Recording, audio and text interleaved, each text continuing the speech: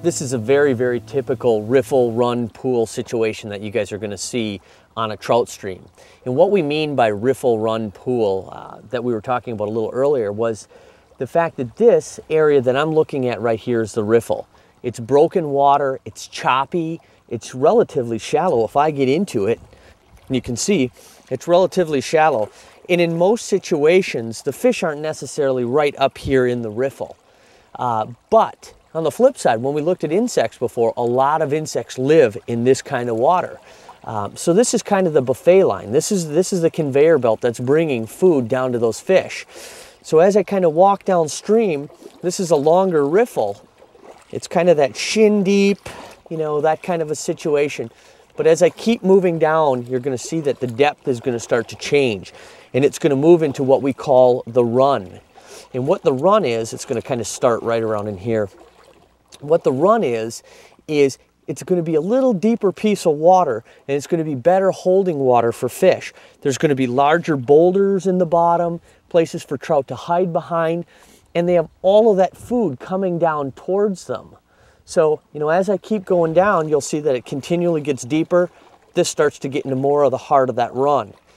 It went from shin deep to, you know, getting closer to knee deep, keeps dropping down. So a lot of times in a hatch situation or when insects are coming off, the fish will line up in this area and intercept those bugs. In fact, the mayflies that we talked about earlier, the blue-winged olives, the blue-winged olives all hatch up in that skinny riffle water. And then as they're sitting on the surface and their wings are drying, they're floating downstream and the trout will be lined up in these areas intercepting them.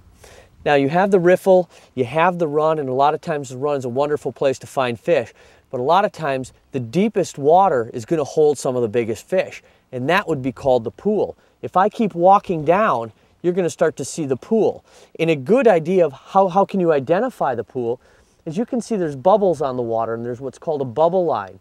That's where faster water and slower water can meet. And that will show that there's current changes, and a lot of times it's also indicating depth. So I'm going to walk down here and show you where the pool would be. Still nice deep water, good holding water for fish.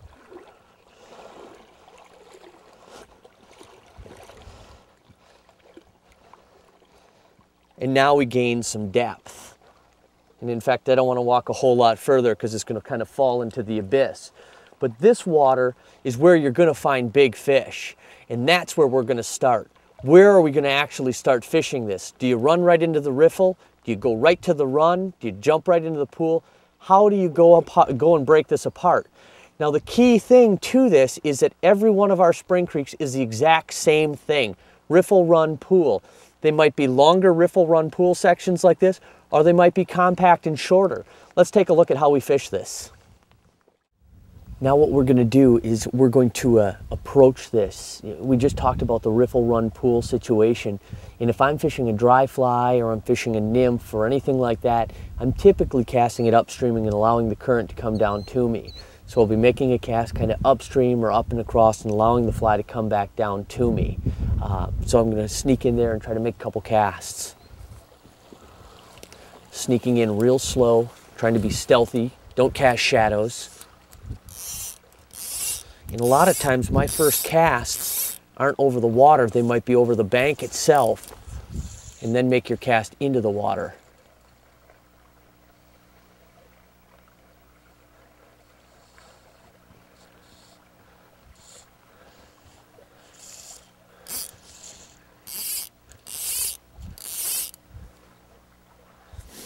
See, I'm allowing that fly to drift down naturally.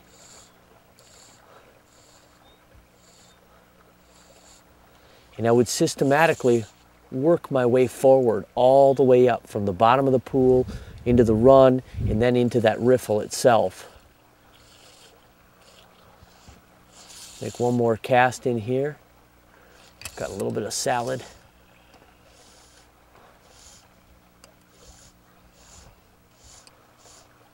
And what I would do then is sneak up, get myself into position, and make my casts back up. And kind of systematically working all the way back up. The only time this may change is if I have rising fish or fish eating on the surface just in front of me. Oh, it's awfully hard to resist not going and casting to those fish. And then continually working up into that run. Nothing here, move on up. Keeping a low profile.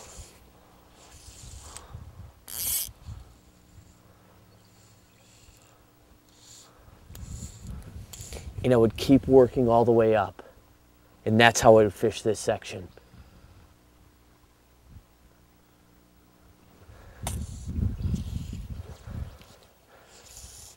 Maybe one more cast in there.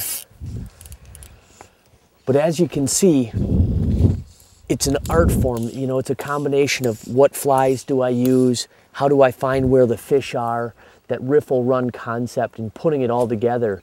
And when you can finally put all of those components together and start catching fish effectively and efficiently and delivering the fly where you want to, the whole sport really comes together for you. It's just an absolute joy. But keep getting out there, don't get frustrated, and keep after it. And until next time, we'll see you on the river. This one's kind of devoid.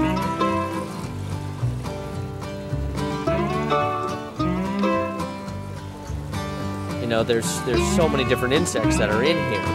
And that's what I want to talk about, is caddis flies, mayflies, stoneflies, and maybe some of the scuds, that freshwater shrimp, which make up an enormous population of what the trout's diet is in this river system. That's a high protein item for a trout, and that creates big trout.